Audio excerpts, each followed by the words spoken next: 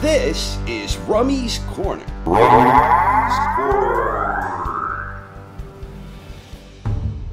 Good evening, boxing fans, and welcome back to the latest in the top 10 by decade ranking experiment.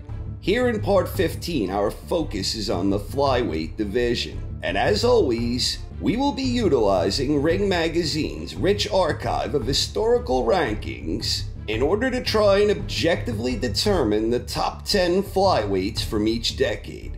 Ring Magazine began doing annual rankings for the flyweight division way back in 1924. So for our purposes here, we're going to begin with the first full decade with a complete data set of rankings, the 1930s. At the conclusion of 1930, these were the top-rated flyweights according to Ring Magazine. Midget Walgast is the top name on the list, so he will receive 10 points. Next up is Frankie Kid Anselm, and he gets 9 points. We continue allocating points in this fashion until we reach the 10th name on the list, Jackie Harmon, and he receives 1 point. There were 10 names on this list, but sometimes it's 11 and sometimes it's more.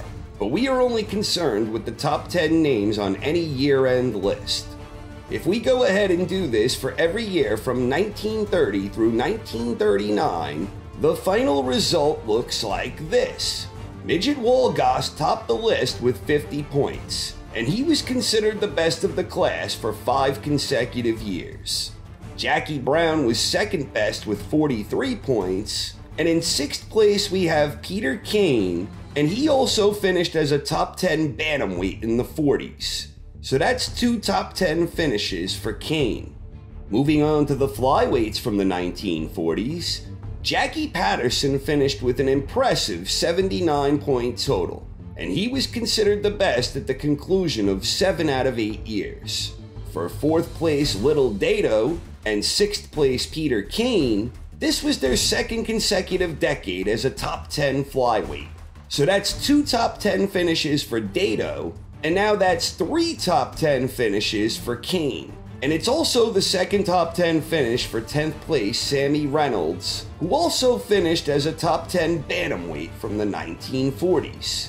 Then looking at the 1950s, Pascual Perez had the highest score with 60 points, and he was considered the best of the class for 5 consecutive years.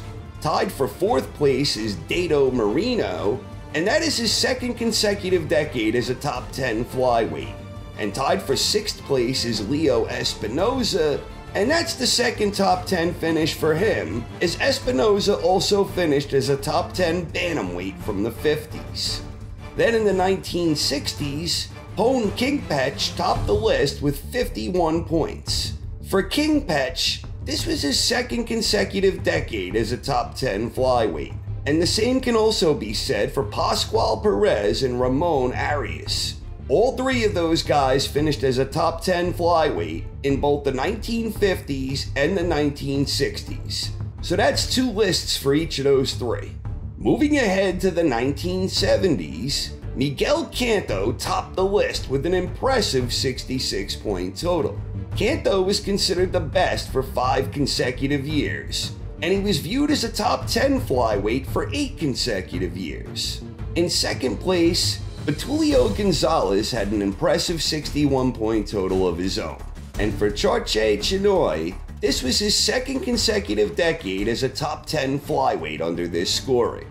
Now looking at the 1980s, we have a tie for 1st between Sat Chitalata and Jung-Koo Chang. They both had 58 points. Chang was never considered the best at the conclusion of any of these years, but he was considered among the best for 7 straight.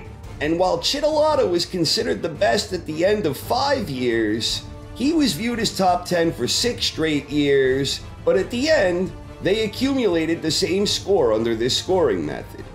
In the 1990s, Yuri Arbakakov had the highest total with a solid 60 points. And then in 2nd place, we have Mark Johnson with 42 points.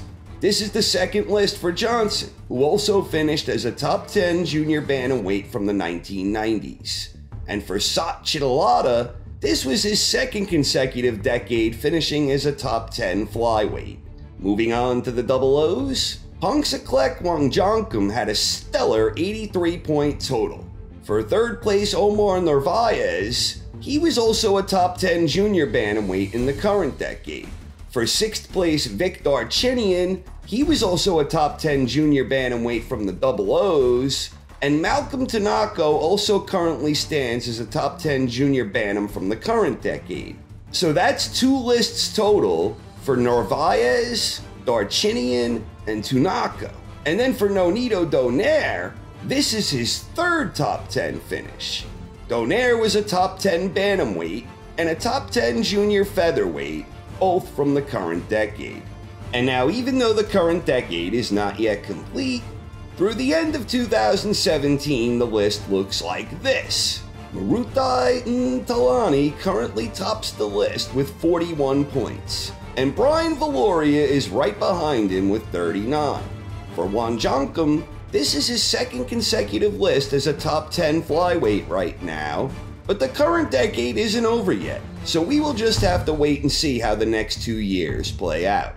Regarding the most dominant decade for a flyweight under this scoring system, it's Jung-Koo from the double O's, Patterson from the 40s, and then Canto and Gonzalez both from the 70s. We have some high point totals here from various flyweights throughout the decades. There were 9 flyweights who finished in the top 10 multiple decades. 4 of those 9 finished first in one of those decades, and the standout here once again seems to be Jung-Koo.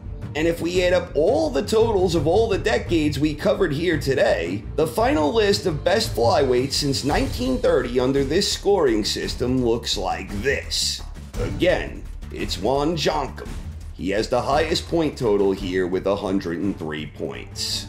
So going forward with the ranking experiment, we have just 2 weight classes left, and then I was originally going to do individual decade episodes, but instead, after I finish the next 2 weight classes, I'm going to jump right into the grand finale, the top 100 boxers under this scoring system, which will include point totals from every division Ring ever did year-end rankings for, including some divisions and decades that I haven't actually covered yet, which is mainly just the 1980s cruiserweights, and then data from some isolated newer weight classes where we only had a year or two's worth of data to work with, and then all of the stuff Ring did between 1924 and 1929, which I haven't covered yet. All of that will be included in the top 100 grand finale.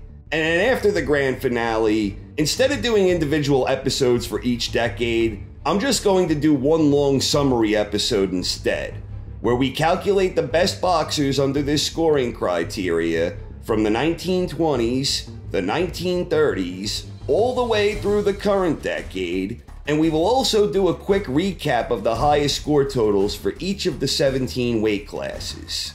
So we have 2 weight classes left, then it's the top 100 grand finale, and then we'll close the series out with a summary overview episode. So we're at the final stretch here. It will probably take me a few weeks to finish this all up, but most of the data has now already been gathered, and I'm looking forward to seeing the final tallies in the grand finale. I can't lie, I really am looking forward to seeing this, and I hope you're looking forward to it too. Thanks for watching, everyone. Look forward to future installments, and have a great night.